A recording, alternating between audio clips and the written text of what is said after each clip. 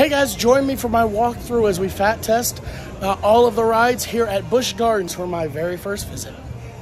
Also, let me just start out by saying this is a great addition to a park. I've never seen this at any other park where you can check the minimum height requirements for every ride. First thing we see is some stilt walkers. Hi. Hi, good morning. How are you doing? I'm fantastic. How about y'all? Can't complain, it's almost Friday. All right, the first thing I'm doing is turning right, and here we have the American crocodile. There's a couple in the water. There's some on the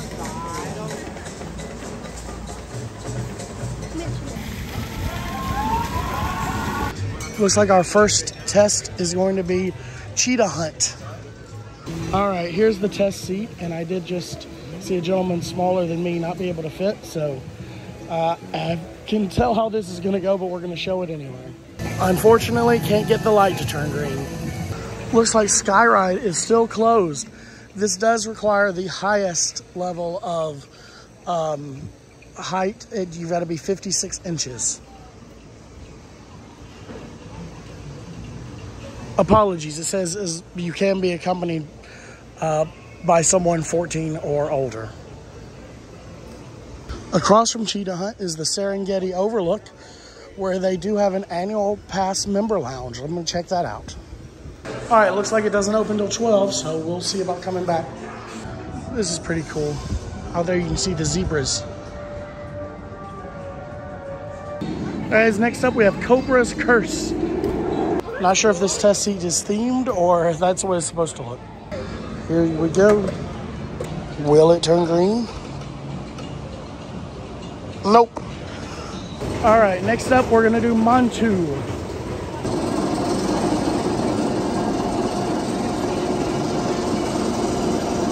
All right, here's the test seat. This is laughable. As expected, unfortunately the seat is a little too narrow and this groin thing does not help. Montu fails the fat test. On to the next one. The first three things we tried were pretty high intensity roller coasters. Outside of Disney World, we pretty much know those just don't work. They do not make those for bigger people. So we're gonna keep trying them and see what happens from here, but don't give up. I'm sure there's plenty of other small rides and there's all the animal attractions to go do here at Busch Gardens. By the way, there are about 19 rides here and they have a lot of coasters. So if you love roller coasters and can fit in them, this is a great park for that. All right, well, next up is the Nairobi train station. Looks like I've got about 15 minutes before it actually takes off though.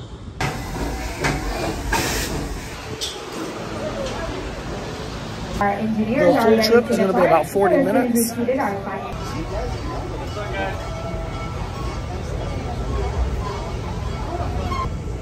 Just after the station, to the right-hand side of the train, I have the name Case Study. It's actually white. They got that name from a mistranslated word that meant walk. Don't try to outrun the white rhino. There's a good train as we pass by our white rhino.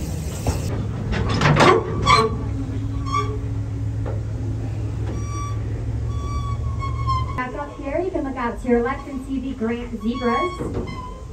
I was wrong. Mom and the baby were on the other side, and they're so cute. So they're going to be on I hope your I can get right video as of them. we pass the- There they are. Great migrations because they don't have to travel with the rains. Actually depends on how many cattle they own. The bumper cars and the Tampa River Rapids. So I actually went ahead and got off at the Congo train station, which puts me at the north part of the park so we can continue our tour. And that puts us right into a classic bumper car ride. So getting in and out of this thing might be a challenge. It is low to the ground, but it is just a lap bar, so we'll see how this goes. Looks like it's a pretty low capacity ride, but probably not that popular. If you ever want to see adults get extremely silly, put them in bumper cars. We'll see if they allow this. It's not very far down. All cars must travel.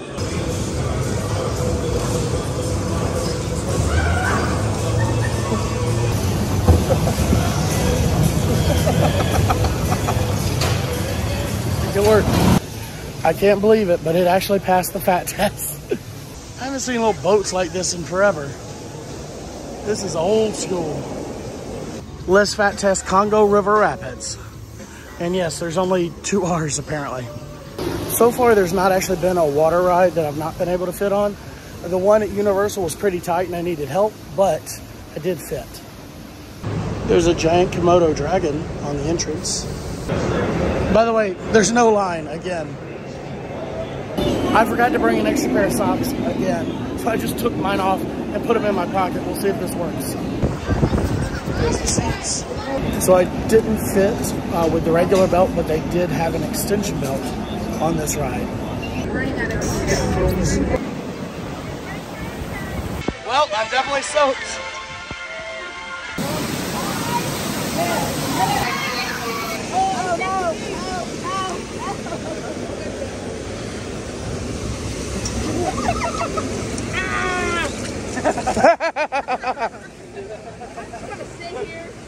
So that was a very short rapids. There was actually no big drop like you typically see on most rapid rides, but it was a lot of fun and I definitely am soaked. Amazingly, my socks did stay dry. Now my shoes are soaked, so I'm gonna let them dry a little bit and then put these back on. Time to fat test Kumba at Busch Gardens, Tampa. All right, now it's time to fat test Kumba. Here's the test, here's the seat right here. All right guys, unfortunately this seat is too narrow and my ass is not, so I will not be fitting in this ride. Y'all, there's a Chick-fil-A. That's awesome. I've never seen a Chick-fil-A in a theme park. Go Chick-fil-A. Side note, I was once named Chick-fil-A Raving Fan of the Year for one of the local franchises. The Wild Surge is apparently a family-friendly ride. Let's see how it is.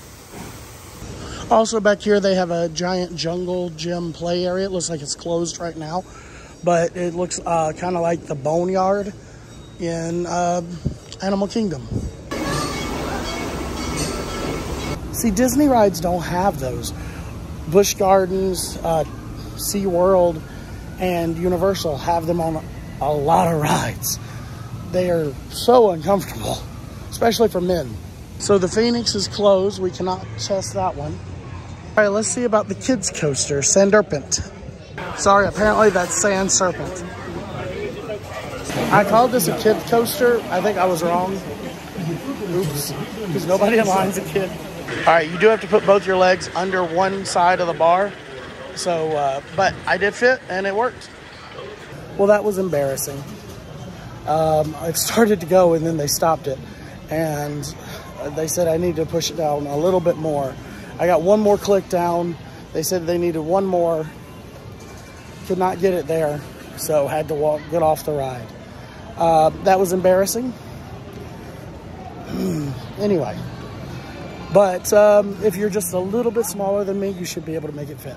So Busch Flyers is a kid's ride, and you do have to be 56 inches or less to ride this ride.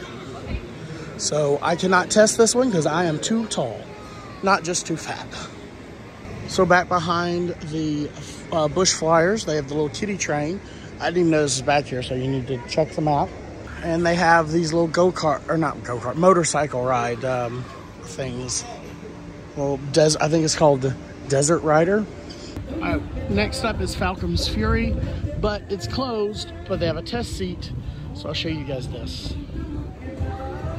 So unfortunately, unless they have like a lot of seatbelt extensions and they don't mind, and it doesn't have to go down much further, I don't think it's going to pass the test. But the seat's better. It just started raining. Oh, and they stopped it. Nope. Is it gonna go? This looks terrifying.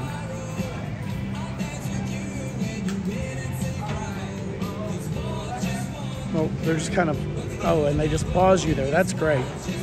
Nope.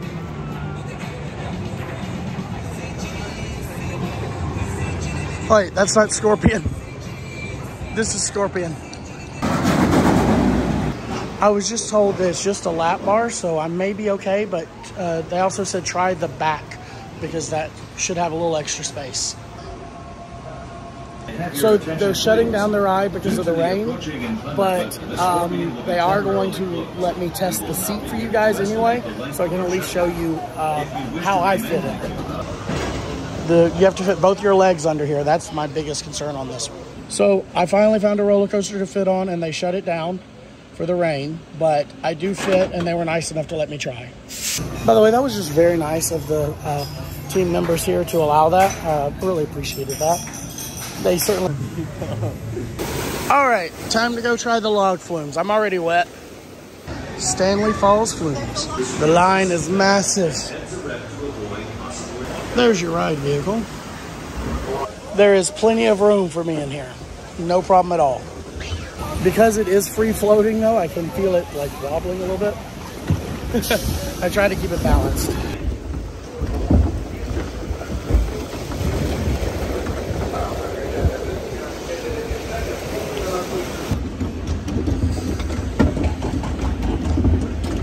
How many drops?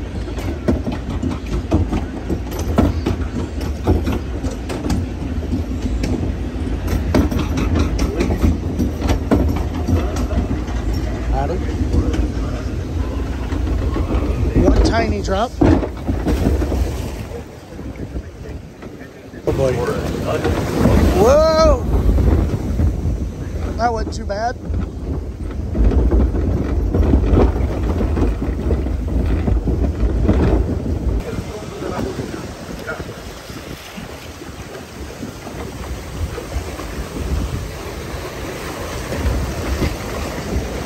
All right, time for the big one.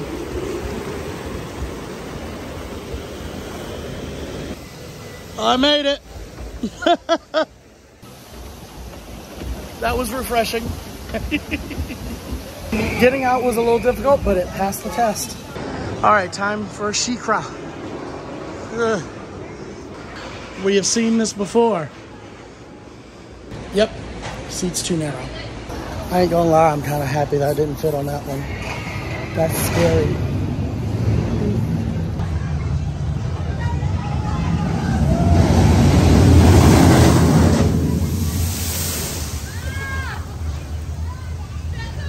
I made it. Ha! Oh yeah, totally missed those splash zone lines. Time to fat test Tigress. This is a very unique ride because it kind of just does circles, loops, and twists in a very compact space. So this test seat looks almost exactly like the Icebreaker test seat, which unfortunately did not work.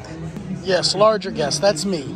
So these straps are very hard to get over me, so I'm gonna guess that's not gonna work because also this is not coming very far down. It happens, oh well. I got turned around, so I asked an ambassador, which is what I guess they call their employees, can you tell me how to get to Sesame Street? And he completely missed it. Also, on the way to Sesame Street is this. Before we go see Big Bird, let's go see these birds at Lori's Landing. Lori Landing, an interactive bird experience. So I paid $5. It was $1 off with my discount for annual pass. And it's for the parakeets, red fronted macaws. All right, here's what we're supposed to do. I am under attack. They came right up on me very quickly. Can you get in? Can you get into it that way? This is awesome and terrifying. One of them was literally on my phone. Yes.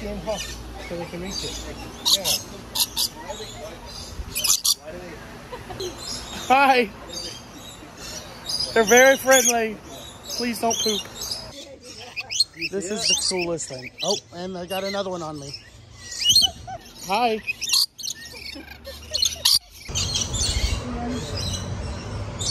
They keep trying to get my nails.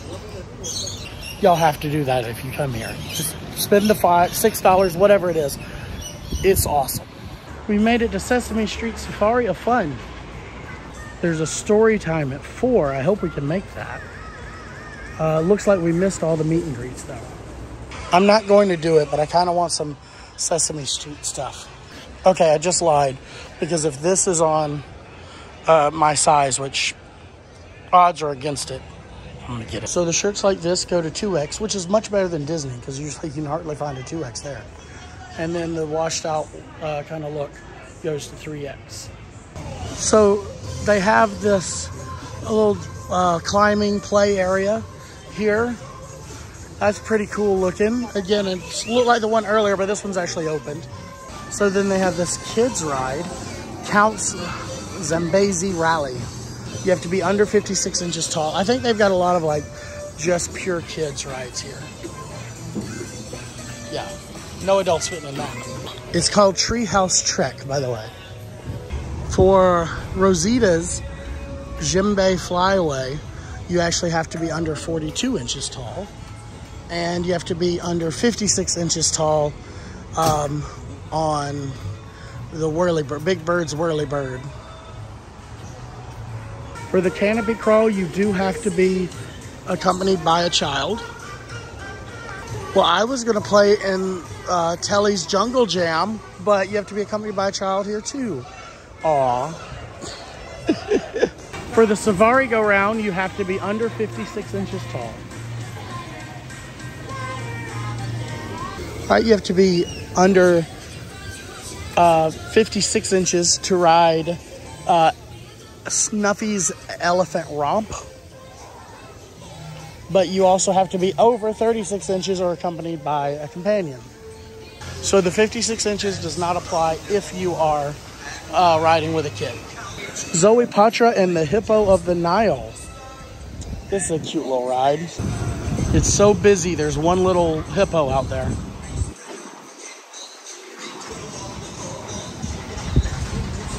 They also have Bert and Ernie's watering hole, little kids area. That's cute. Looks like they're setting up the train depot for Christmas right now. So it is not up and running. I can't think of his name, Ross something. Let's try Air Grover. It looks like I can actually do this one. There's nobody waiting in line to ride, poor Air Grover. So here's Air Grover. There's the seats. You have to fit between those things. Air Grover passes. Hi, buddy. Oh. Yep. Telly, come back out. We're going to read a story. I know, and our friend is here again. And we have some new friends. All right, I think we're ready to ask for some more friends. Hi, Abby. You look so cute. And last but certainly not least, I think I need you to shout out for me. Who's my last friend? You? It is Elmo! Good job! Hi, Elmo. All right, friends, are we ready? So many pages. This is a story that's all about you and all of the spectacular things that you do. So please come along and we'll show you what's true. There is only one and only wonderful you. Look. Flamingos.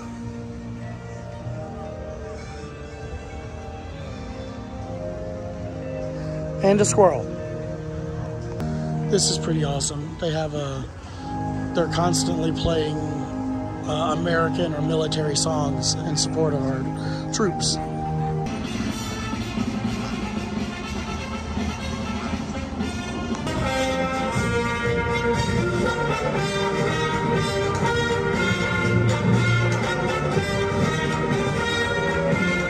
Let's go to the Kookaburra Aviary.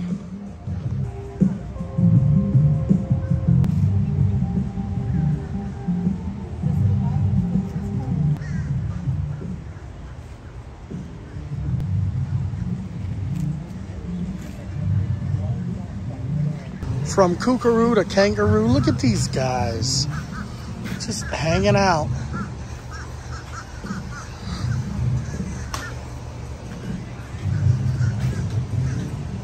This is pretty funny.